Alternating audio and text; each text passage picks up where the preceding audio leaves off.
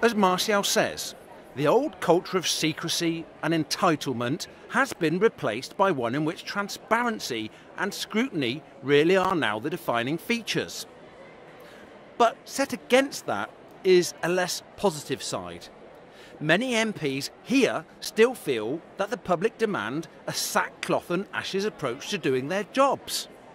It's almost as if voters assume that a cheap MP is a good MP. But while nobody wants to see MPs frittering money away, is that assumption really correct?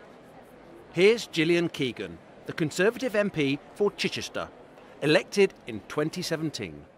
If you compare somebody who's in a London seat, for example, well, of course, they're not going to have any extra housing. They've got one place. They probably cycle and get the tube because they've got access to that.